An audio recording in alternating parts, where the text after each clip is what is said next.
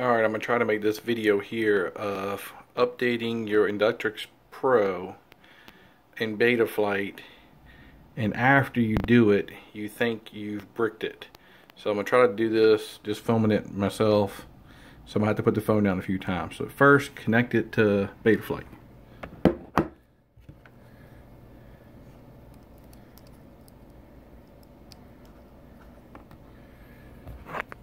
Alright, let's see here.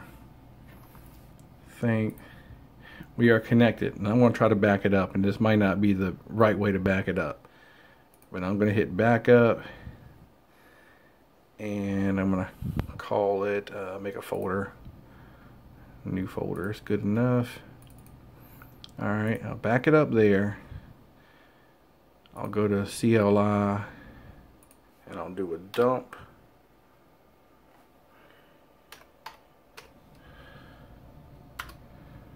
Alright, and I'll take all of these settings here.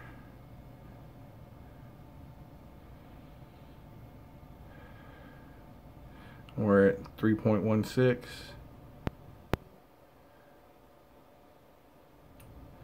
And I'll copy that and I'll put it in a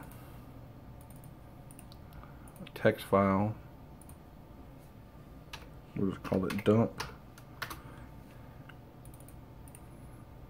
Paste it, save it.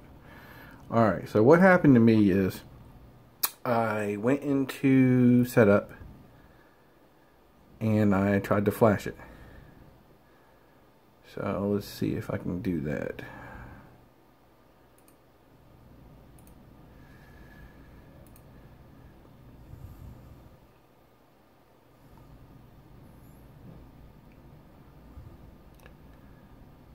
Let me disconnect. Go to firmware flasher.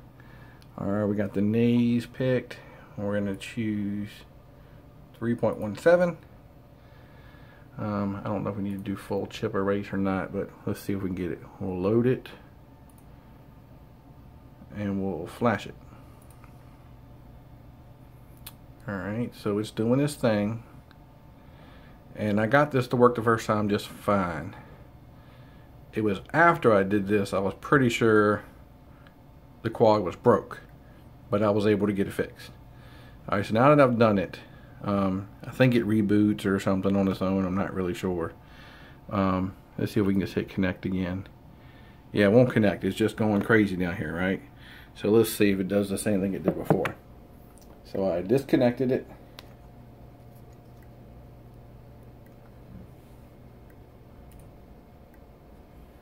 And it seems okay, but when you try to reconnect it back into Betaflight to check your settings, right, lights are flashing like crazy. I hit connect, nothing's happening.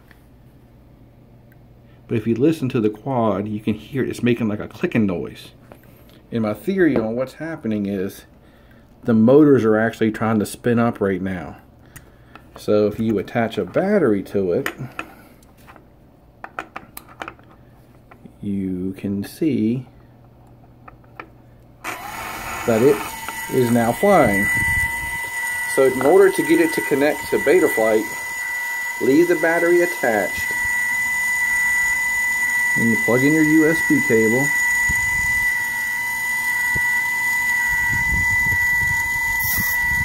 You can also unplug the motors and hit connect again, and see now it's connected. It thinks it's flying, all that great stuff. Just connect it. Now what happened when you upgraded to 3.17, all it did was it changed the ESC setting to one shot. It should be on brushed. If you switch it back to brushed, hit save and reboot, it'll reboot the quad. Motors have stopped, everything seems okay, and we can disconnect. And now we'll pick it back up, disconnect the battery kind of like normal. We'll disconnect the USB cable. Alright, so we're starting back to where we were before. Hook the USB cable up.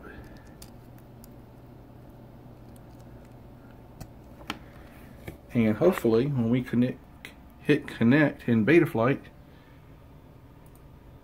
it just connects. So whatever happens when you upgrade to 3.17, I think the only thing that really happens, and you think you're bricking it, is it switches the motors to the default of one shot instead of brushed. And once you do that on the Inductrix Pro, it freaks it out. And I think what it is the motors are trying to spin, and of course plugging in the USB cord, it doesn't supply enough electricity to the board to spin the motors and connect to the computer. So I think the motors are trying to spin, using up all the electricity. That's why you're getting that clicking sound. And that's just a theory, but if you switch it back to brushed, save it, it should fix it. So hopefully that'll help anybody who's having the same problem.